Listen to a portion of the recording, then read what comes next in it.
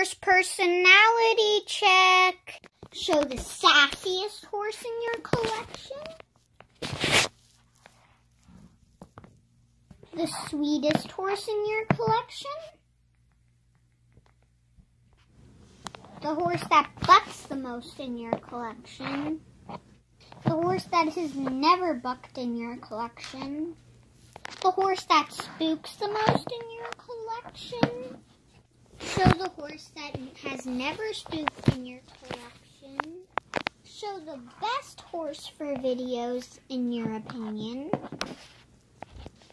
Show the horse that is the worst for making videos in your collection. Now, why? Starting off with Chase. He's very arrogant, but yet smart and strong in his own ways. He came from a bad home in his past, which has made him stronger and, I guess, more passionate about having his ways. Next up is Delilah, and she's the sweet, sensitive little mare of the group. She's very kind and lighthearted and enjoys her friends. Next up is Dominic. He's the life of the party and what you can call smooth. He thinks very highly of himself, but is very funny. And he's the best wingman. His best friend is Dante. And next up is Purdy. Purdy is a older, sweet mare. She's the lesson horse of the stable, and pretty much all the kids love her.